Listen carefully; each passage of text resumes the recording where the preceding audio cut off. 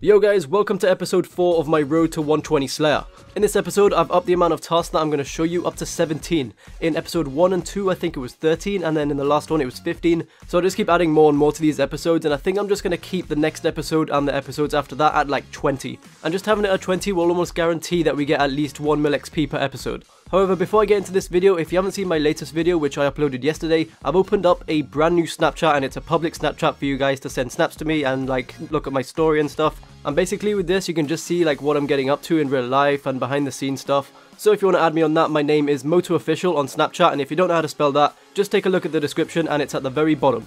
But anyway, let's get into the episode, and as you can see, our very first task was Rune Dragons, and you guys know how much I love Rune Dragons. Unfortunately in this task we didn't get lucky. We didn't get any boot upgrade drops. However, the normal drops alone are just completely fine anyway. So let's take a look at the final price check, and we actually ended up getting over 4 mil from this. Now I don't think I've ever gotten that much from just normal drops, so that's pretty insane. I usually get around 3 mil to 3.5 mil, but I have no idea what made me go over the 4 mil mark. But anyway, I'm not going to complain about that. And we also got 129,000 Slayer XP from this.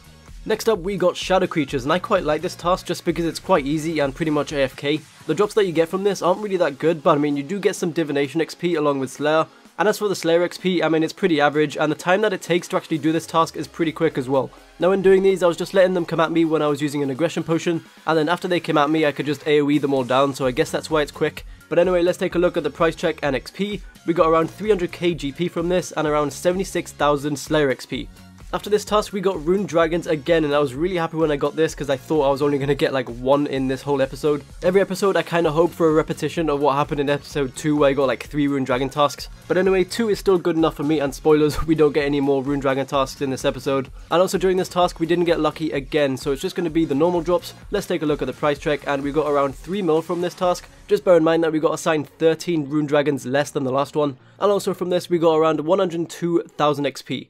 Next up, we got Shadow Creatures again, so we just went from Rune Dragons to Shadow Creatures to Rune Dragons again, and then Shadow Creatures once again. Now everything in this task was exactly the same as the last one, except until I got this. Now I had no idea what the hell this was when I got it, and the loot beam actually shined on it, so I looked it up, and apparently you can combine this with 2 other pieces to create a Shadow Creatures pet. And this is the piece that you get from the Blissful Shadows, and then if you want the other pieces, you have to kill the Truthful Shadows and the Manifest Shadows. The piece that I got was 1 in 2,000, and then the other ones are 1 in 1,000 and 1 in 3,000. So I just pretty much just got the one in the middle. I guess I'm going to have to start killing the other shadows now that I know this, because I actually want the pet now. Just having this pet piece just makes me want to complete it. So whenever I get Shadow Creatures as a task again, I'm probably just going to fight those other 2. But anyway, let's take a look at the price check again. We got around 300k GP and around 57,000 Slayer XP.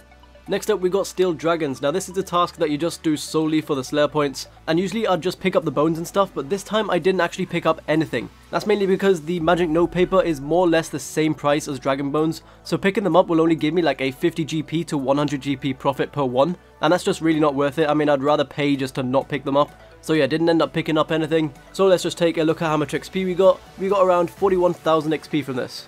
Next up, once again, just another task that is just solely for the Slayer points, and that is Dagonoths. So for this one, I just ended up taking a cannon to the lighthouse, the pretty standard thing, and then just kind of semi-AFK'd until the task was done. So let's take a look at how much XP we got. From this, we only got around 12,000 XP. Next up, we got a task that I'm actually really starting to like, and that's neck rails. Now the reason that I'm starting to like this task is because 1, I don't have to move. Number 2, look at the XP on the right, the attack XP, it's just over 450k XP an hour. Now I know these tasks aren't going to take an hour, but it's still pretty damn good XP. And on top of that, the Slayer XP isn't too shabby as well. Only bad thing about this task is I don't end up picking up anything because I just want to stand there and AoE them all down and not worry about anything else. So yeah, once again, low loot, but however we did actually end up getting around 58,000 Slayer XP. Coming in at task number 8, we got Dagonoths once again, so we did the same as the last time, just got our cannon and headed on down to the lighthouse. Not much happened really, it's a Dagonoth task, so let's just get into the XP. We got around 13k XP.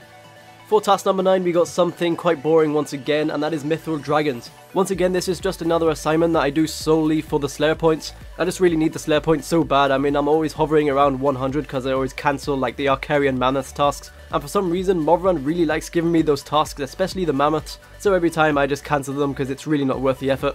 But anyway, yeah, unfortunately we were stuck with this and we didn't get any Dragon Full Helm drops, what a shocker. So let's just take a look at the price check. We got around 100k GP and around 18,000 XP.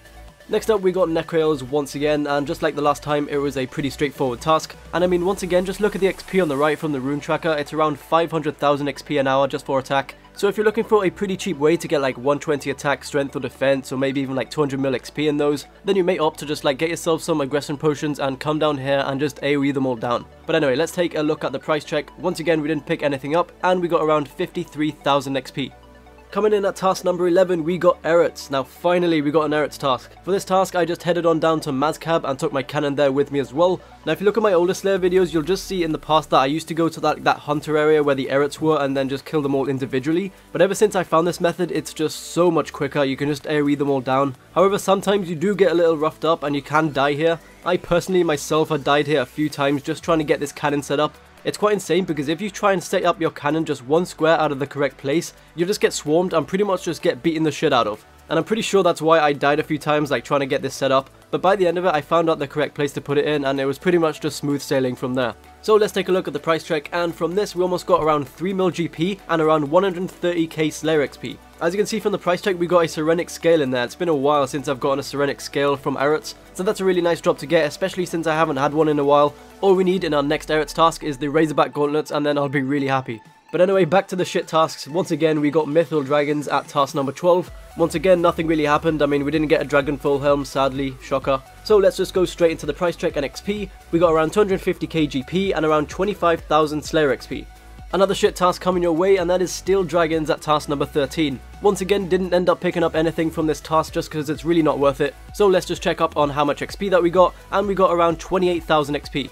Now we got a task that we haven't actually done in a while, or at least it feels like we haven't done it in a while, and that is Ganodermic creatures. So for this I just headed on down to the Polypore dungeon and started killing the Ganodermic beasts. Now I quite like this task as well, because not only is it good Slayer XP, but it's also like over 400k magic XP an hour. And on top of that, you have the potential to get some good drops as well. I mean, they drop a lot of seeds, and if only herb seeds were worth like what they were used to like 3 years ago, so like a Torstal seed would be like 100k, if that would have happened, then Ganodermic Beast would be a pretty damn good money making method. But unfortunately, I don't see that coming up anytime soon. I mean, I don't think farming's gonna get a rework, because I mean, it's pretty in a good place right now. But I mean, you never know, maybe in the next year or so, Jagex release an update that makes seed prices rise. One can only hope, but I mean, I don't see it coming anytime soon. But anyway, as for the Ganodermic Beast, let's take a look at the price check. From this, we got around 1.2 mil, and we also got around 61k Slayer XP. Now, I'm actually quite disappointed with the loot, because usually I get a couple of palm tree seeds, or at least one. But in this instance, we didn't really get that many seed drops. At least from what I recall, I remember getting more than this, but I'm really not sure. I guess maybe we just got really unlucky, or we weren't assigned like a lot of Ganodermic creatures.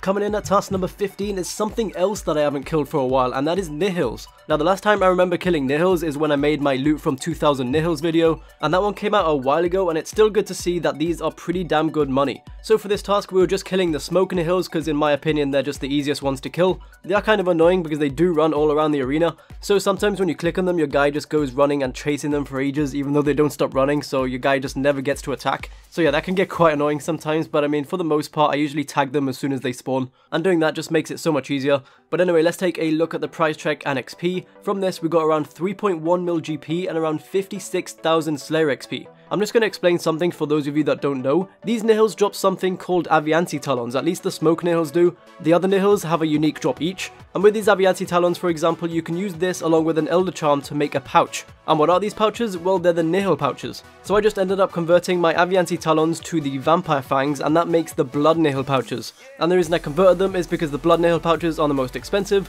so obviously I want to get the most money out of this as possible. So yeah, that's pretty much why the pouches are there, just for those of you that are wondering. The 1.7 mil is just pretty much half of what the price check is, so as you can clearly tell from this, this is what makes you the majority of the money.